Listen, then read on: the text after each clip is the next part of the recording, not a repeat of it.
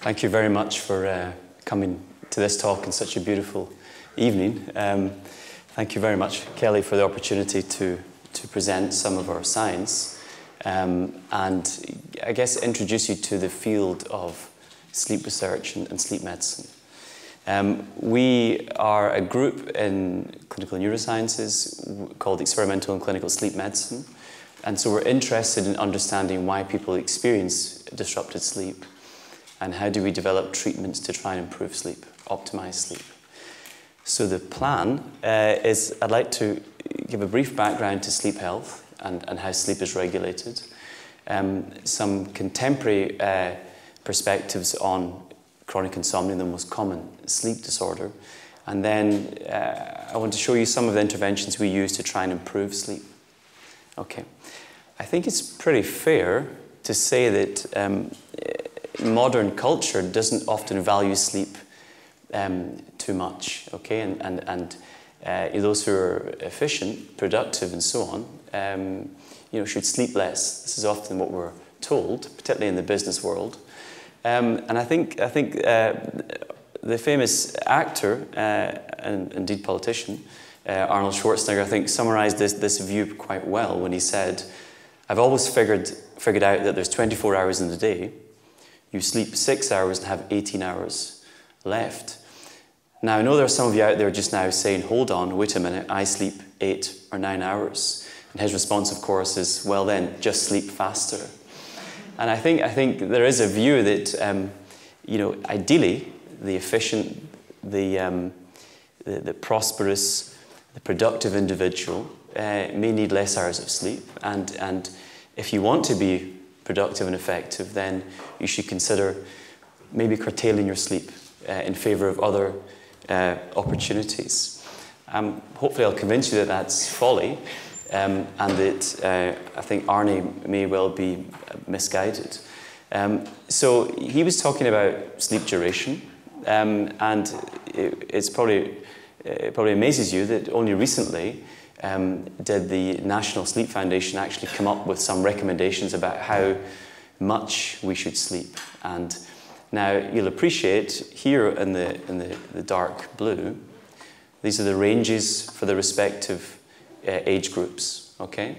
Now I'm not quite sure if you recognise your sleep duration within this range, but you'll appreciate that there's great variability in one's sleep need.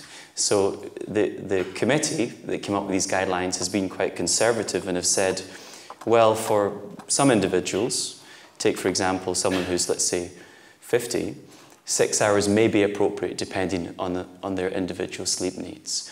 But when they look at the literature and they look at relationships between sleep duration and safety and a range of health outcomes, these are the recommended categories. So for the vast majority of adults, this is between 7 and 9 hours. Okay? Now, this in fact is only one aspect of sleep, and I think probably gets too much attention. So if we think about sleep health more broadly, what I have here is actually an individual who has worn one of these watches. So this is an actigraph watch, contains an accelerometer, and you can profile sleep-wake patterns or rest activity patterns over the long term. And so you can see, of course, we have sleep onset, approximately, the wake time. This individual is slightly delayed. In fact, they were unemployed, so they had a sleep onset time of about 2 a.m. and a sleep offset time of about 10 a.m. So you can see across each row represents a day. You can see that this pattern is very stable across days. So the regularity of sleep is one important aspect of sleep health. Now, the timing of our sleep, where it takes place within a 24-hour day, is also important and regulated by the circadian clock, the biological clock. And of course, the sometimes called the dark hormone, melatonin, effectively marks the phase of the sleep period. So that is one aspect, that's timing and regularity, okay? But of course, within sleep, you have a rich range of sleep stages. Each serves an important functions, and the brain cycles through these different stages. multiple times across the night. So we've got the architecture of sleep, the timing of sleep, the regularity of sleep, and of course we've then got the quality of sleep, which predicts the quality of our wakefulness and the extent to which we can engage in daytime functions. And indeed even the ability to maintain wakefulness during the day. Because there are a range of sleep disorders. You can have difficulty with initiating and maintaining sleep, difficulty with the timing of sleep. You can have obstructions that occur during sleep. And of course you can have difficulty trying to maintain wakefulness during the major waking period. So there's many different dimensions to sleep health, and I think what I'm trying to say is that we need to limit the complete emphasis on sleep duration. I think continuity, timing, regularity are very important features. So how is sleep regulated? So as I said, we have this circadian clock, this biological clock, and this clock locks onto the light-dark cycle via photoreception, which maintains our sleep-wake pattern at a fixed time. Of course, we're typically, most of us, awake during the day and sleep during the biological night. And we also have another process called the sleep homeostat, which effectively tracks the amount of time that we've spent awake and will push the brain into sleep after a prolonged period of wakefulness. Now, clearly, these factors are influenced by our genetic background as well as changes with age. But they're also influenced by psychological factors like emotional distress, as well as social schedules. For example, those who work night shifts will very clearly understand that there's an important variable preventing them from sleeping in the evening, and of course often very difficult for them to sleep during the waking hours. Now, sleep is very complex. It involves a range of different brain regions and different neurotransmitter systems.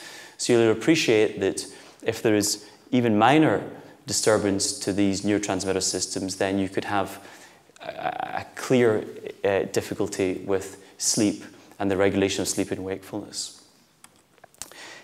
Often what we've discovered about sleep has come from studies where you disrupt sleep.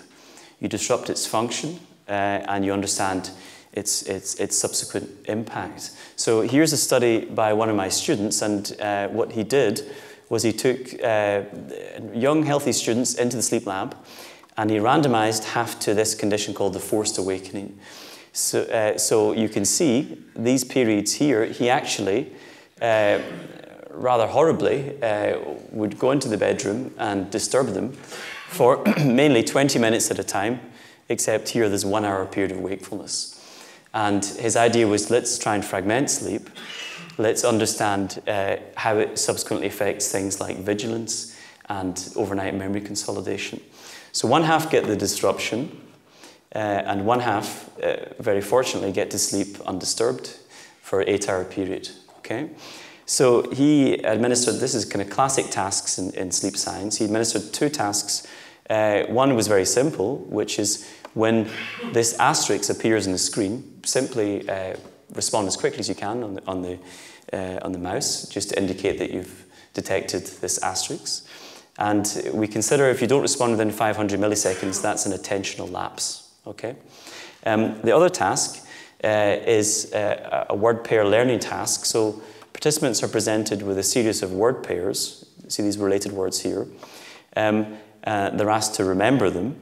Immediately after that task is completed, they're presented with one of the words and asked to fill in the blank. Okay, so here, of course, it would be boat. So they're tested on their immediate recall. Then, after sleep, they're retested. And it should be the case that if sleep serves an important function in consolidating memories, you should see a very nice improvement from pre to post sleep. Okay, supporting the consolidation of new memories. So in this study that Matthew recently completed, we find a clear effect, which is that maybe somewhat obvious. Those who had the fragmented sleep, disrupted sleep, experienced more attentional lapses.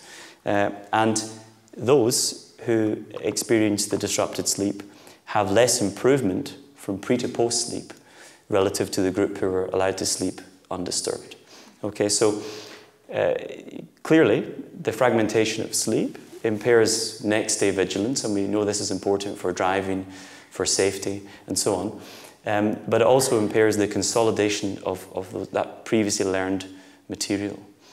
Now, this is obviously healthy people, disturbed in the sleep laboratory in a very controlled environment, okay?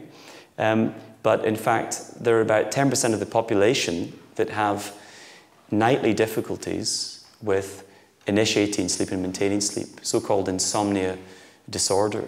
So the criteria you can see here, but this is near nightly sleep disturbance, so problems falling asleep, maintaining sleep, or waking up early with the inability to return to sleep for at least 3 months. And as with any disorder, really this also has a clear effect on daytime functioning, okay? Now, the characteristic of this problem, which affects about 1 in 10, is excessive arousal. So people report a very active mind, a racing mind, in the hours before sleep. Also, if you measure the level of the scalp-recorded EEG, so you can see the brain is very, very active. Also, in other parameters like heart rate variability. And so what I show you here is simply that people who have difficulty initiating and maintaining sleep are effectively hyper-aroused. But not only does that delay the onset of sleep, but the quality of your mentation in the hours before sleep actually are associated with the expression of deep sleep. So those who have a very racing, active mind, doesn't even need to be about very negative events or emotions, seems to then inhibit the subsequent expression of that deep restorative sleep that we also know is important for memory consolidation. What I think is very, very interesting, and I guess a major development in the last decade, has been an understanding that possibly people can be simultaneously awake and sleep. And often we find that in the sleep lab, our patients come in and they report very disturbed nights. And you know, the staff will say, well, hold on, I was awake, I was watching the recordings, it looked like you slept okay. And what is quite interesting is when you then actually analyze in detail some of that electrical activity, even during deep sleep, you can see in those with insomnia, hopefully, versus those who are good sleepers, that there's this regional activation across sensory, motor, cortical areas. And the suggestion is that even in deep sleep, people with insomnia seem to be somehow processing their environment at some level, possibly accounting for some of these reports of non-restorative sleep. So this idea that you're either asleep or awake is certainly being supplanted with the idea that you can have discrete parts of the brain engaged, if you like, in wakefulness while you have a globally sleeping brain. So I think this might, you know, map onto some of our reports when we think we've slept terrible. Maybe your partner has said, well, I thought you slept great, or you know, I heard you snoring. And so I think the subtleties of sleep are only truly being discovered. So that is the arousal aspect of insomnia. People with insomnia also have quite disorganized sleep. So you can see here, this is a sleep diary for 7 nights. Black here in sleep and red in wake. Now you can see that there's quite a bit of variability night to night in terms of the sleep onset and offset. But you can also see long periods of time in bed spent awake. And often what happens, we think over time, is as people extend their sleep opportunity, of course your biology is finely tuned, and so you can't expect to extend your sleep opportunity and then to immediately achieve more sleep. So you can end up finding yourself awake for long periods of time. And we believe that repeatedly pairing that wake time, and often frustration, with the bedroom may engender some type of conditioning such that the bedroom environment could stimulate wakefulness in and of itself. And we see this phenomenologically where people can fall asleep when they're watching television. And of course, maybe the partner says you're dozing off, wakes them up and says, listen, it's time for bed. Up to the bed, and it's like a light's being switched. So I think this is something we need to get a better handle on, this idea that you can condition wakefulness to the bedroom environment. It's often quite a stressful bedroom environment. Okay, so insomnia, as I said, it affects about 1 in 10 people. Now, if you look across the conditions that are typically associated with insomnia, they're psychiatric disorders. Now, this is a figure that just plots all the various psychiatric disorders, and it highlights sleep continuity, i.e. that insomnia seems to be a feature of every single one of these conditions, more or less.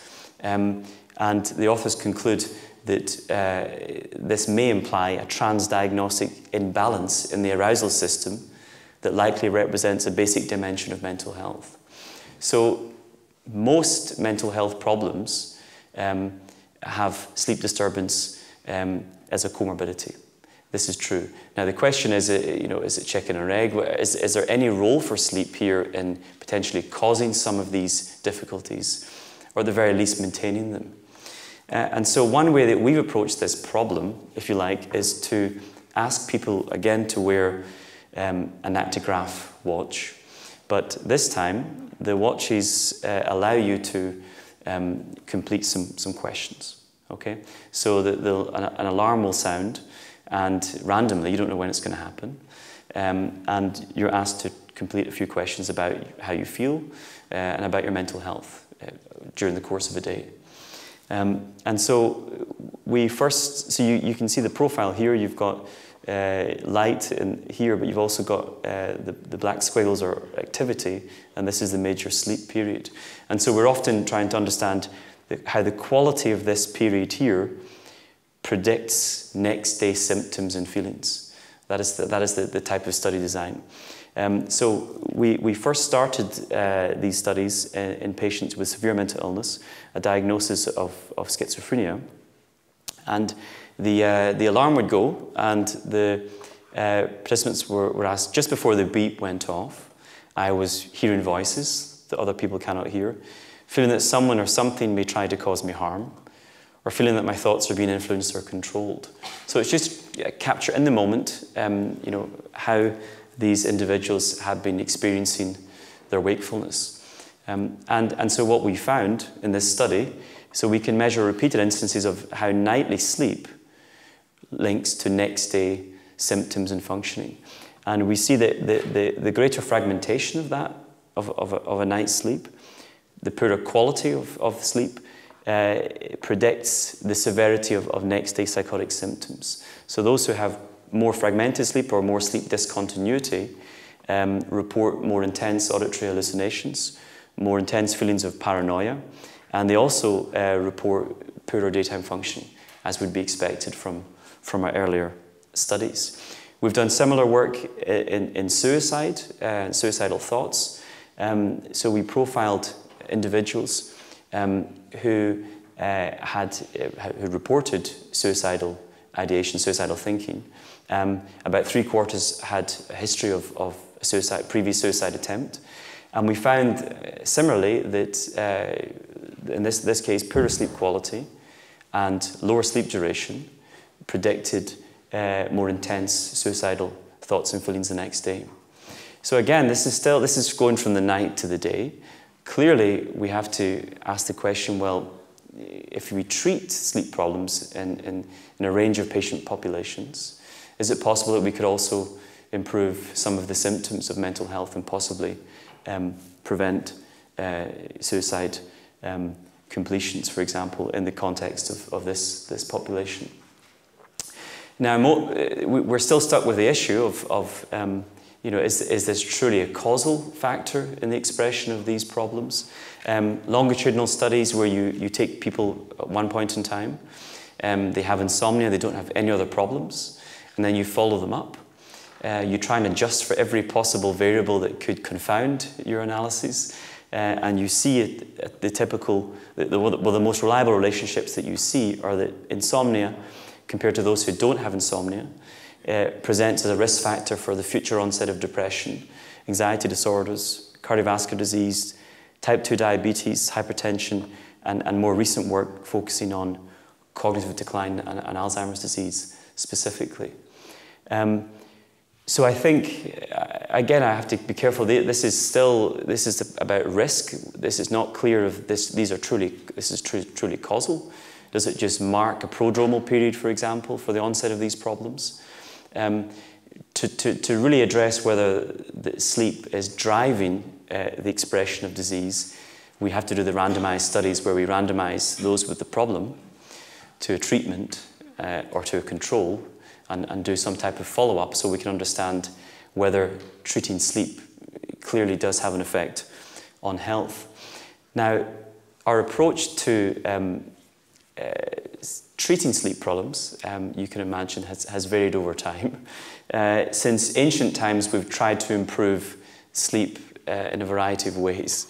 I think most of these are now obsolete. Certainly, I hope bloodletting, witchcraft, divine healing, opium, wine I think is probably still used the odd occasion, but of course through to kind of sedative hypnotics.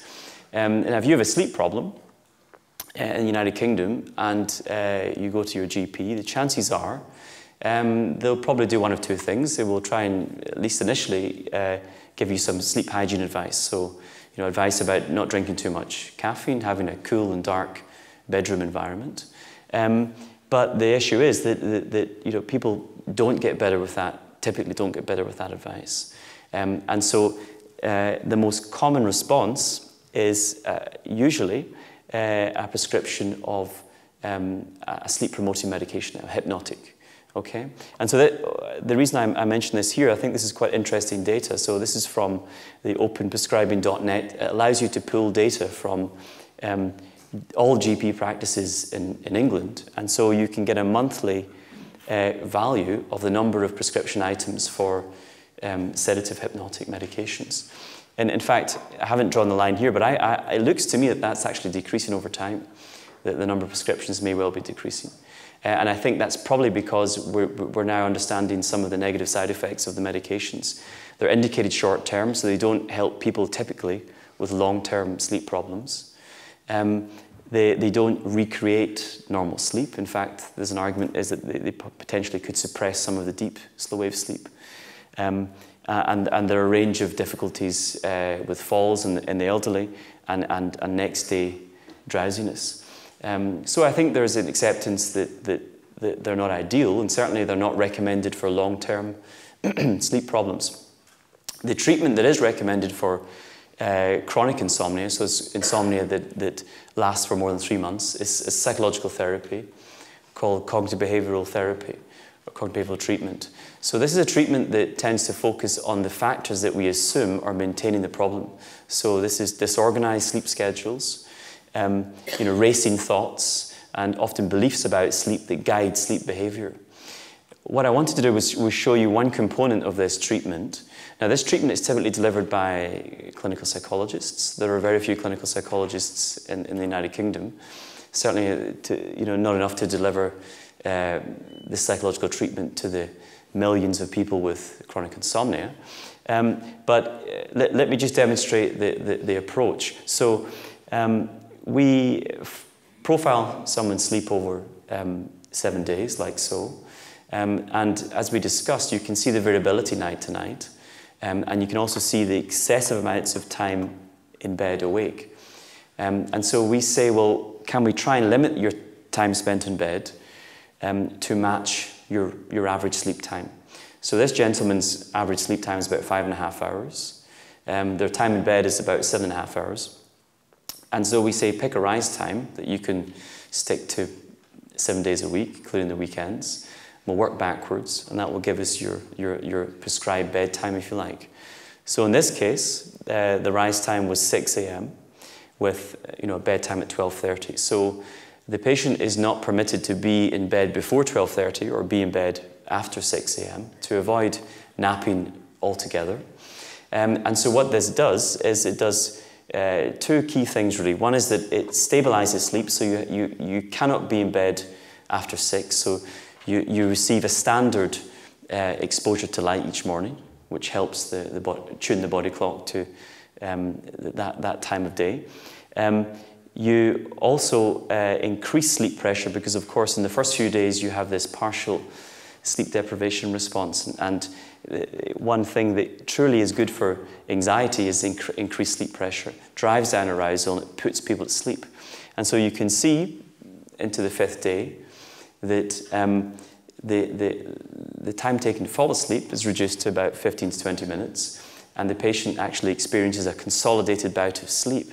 Now, of course, because they experience that consolidated bout of sleep, their brain's cycling through the various sleep stages, rather than the fragmented, restless helplessness that you can sometimes experience in these fragmented evenings. Now, of course, we don't leave the patient on this schedule. We review their performance, if you like, each week. And if their sleep efficiency achieves a certain threshold, so sleep efficiency is effectively the proportion of time that they spend in bed asleep, will then start to increase that allocation until they arrive at the optimal bed and rise time.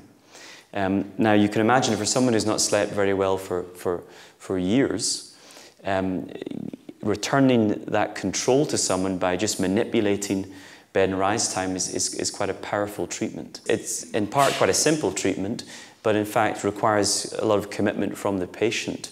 I said to you that the most common response if someone goes to the GP is to be prescribed a sleep-promoting medication.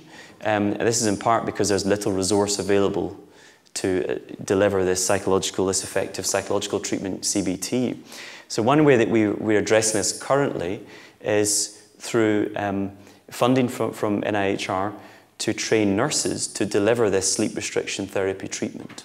And this is a large trial that's taking place across 3 regions in England. But we want to see, is this a possible model? Can we train nurses to deliver brief therapy? And can we, as a consequence, then improve sleep? Possibly reduce reliance on hypnotic medications? Improve things like productivity and depressive symptoms? And so it's a new way of introducing, if you like, primary care sleep treatments, because we know GPs do not have the time to be able to administer such a treatment. So we think practice nurses might be one possibility. So there's nearly 600 patients in this study, and the results will be due in a couple of years. I noticed as I was coming in that there was a stand talking about Sleepio. Now, Sleepio, the other approach that we take to trying to widen access to evidence-based sleep treatments is through something called Sleepio. So my colleagues, Colin Espy and Peter Hames, developed this treatment, and it is a digital treatment. So it's effectively a digital cognitive behavioral therapy delivered by this chap here, who's an animated therapist. They call him the Prof.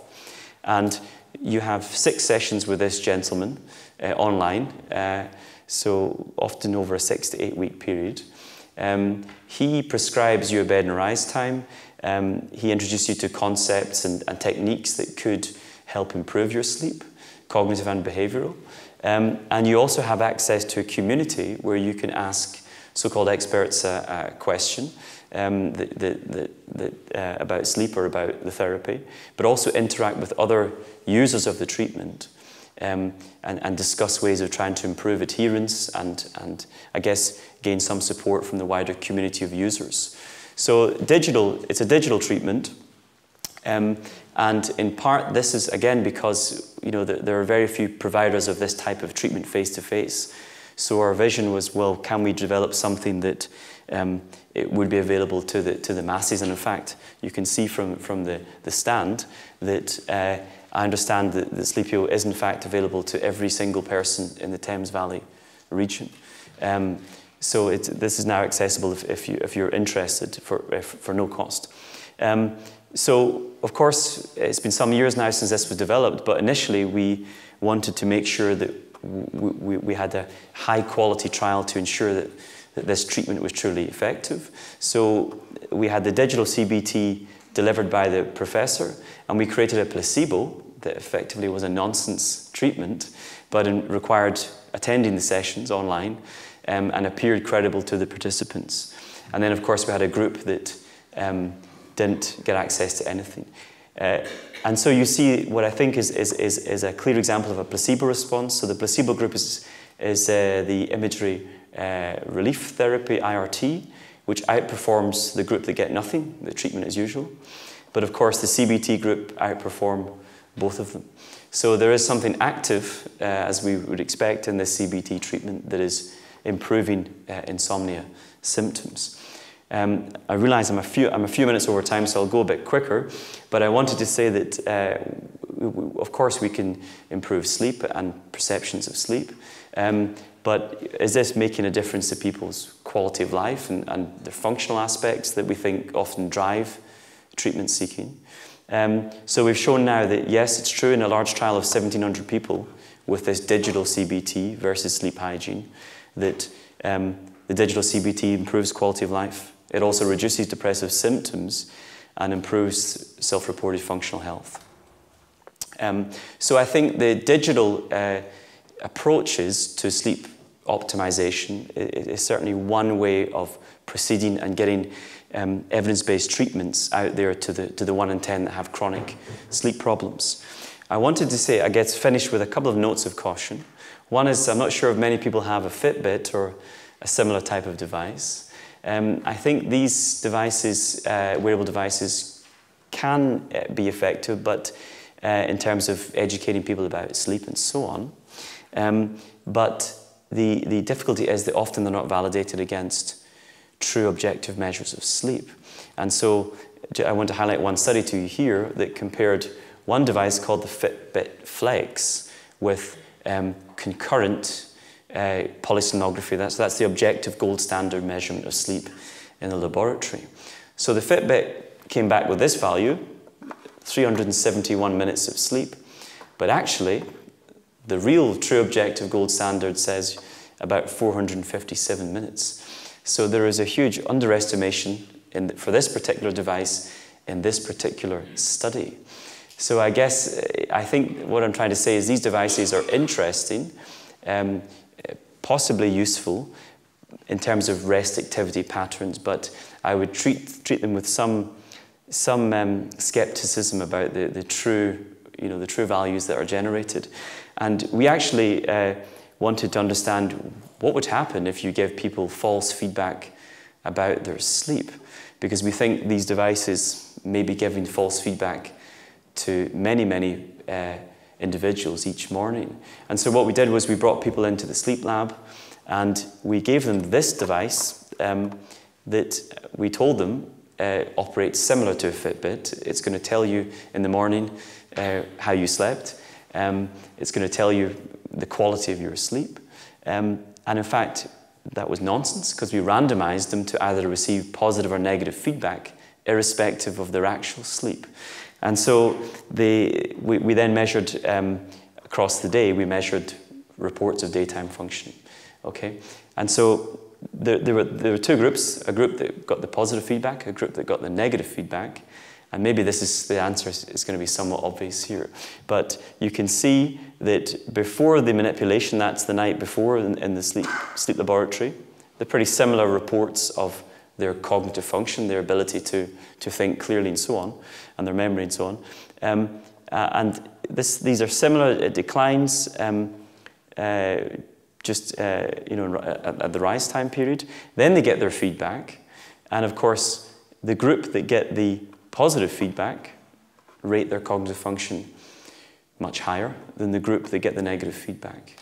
Now, I would say that, of course, the issue here is that there's no group that gets a neutral condition or a group that doesn't get any feedback. However, if you look at 6 o'clock on night 1 and 6 o'clock on night 2, you'll see that the positive group have very similar values, you see in red here.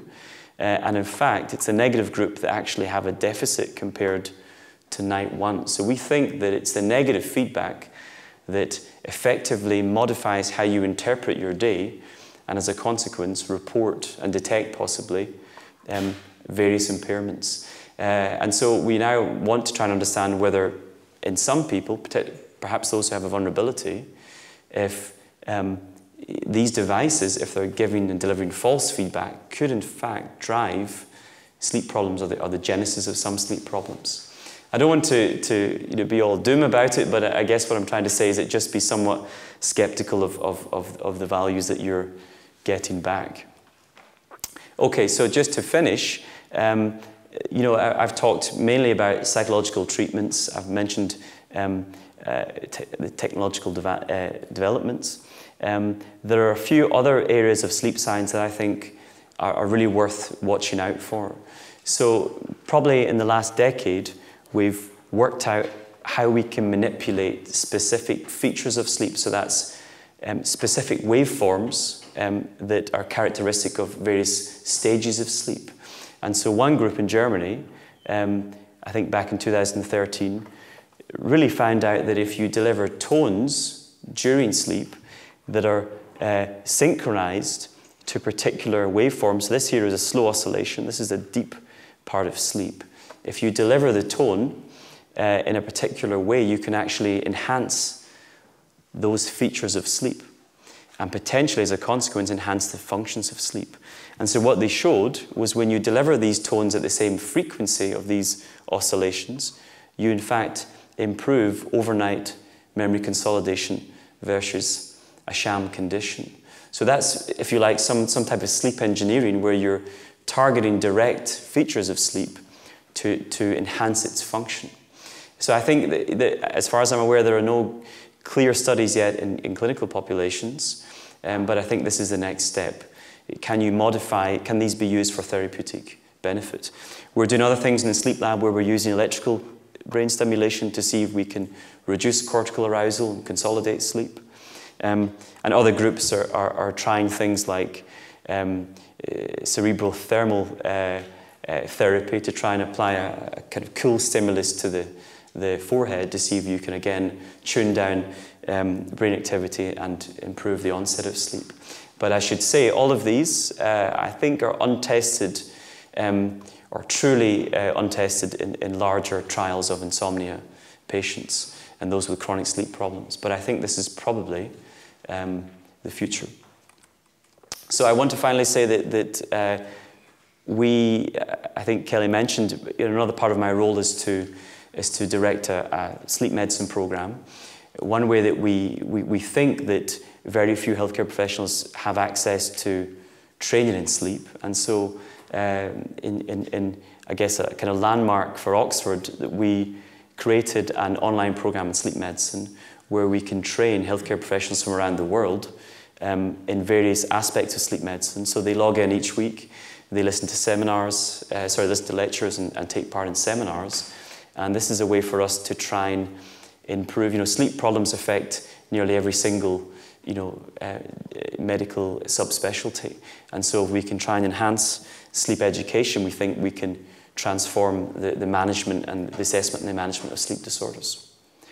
So hopefully, I'm sorry I'm a few minutes over, hopefully I've given you a brief tour through the sleep research world, introduced you to some possibilities in the future, and shown you some data to suggest that psychological treatment approaches are very effective in the management of chronic sleep problems. I'd like to thank my team here and the funders of this science. Thank you for your attention.